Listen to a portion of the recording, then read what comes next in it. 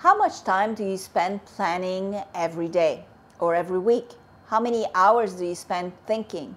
Do you know that one of the biggest difference between people who succeed and people who don't, the people who succeed actually have a plan and they spend a lot of time planning. The more time you spend planning, the less time you spend trying mistakes and getting it wrong. So I spend about 2 to 3 hours every day just planning on how I'm going to do something. I go through all sorts of imaginary results to see what would be the best plan of action so that once I start doing something, well, I do it right.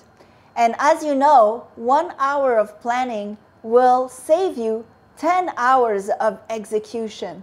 So planning is really a big component of success. I hope you do plan more. I hope you do strategize. I hope you do take the time to think, which is unfortunately one of the things people do the least. And thinking is like building brain muscle. The more you think, well, the better you are at it. And the more constructive thoughts you will get, the more you will have solutions to your problems.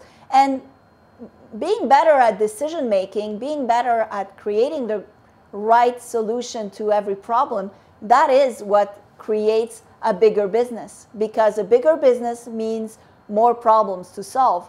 More problems to solve means you have to be a better planner.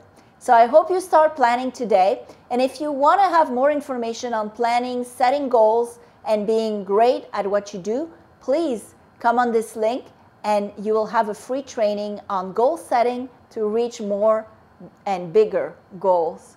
Thank you and have a great day.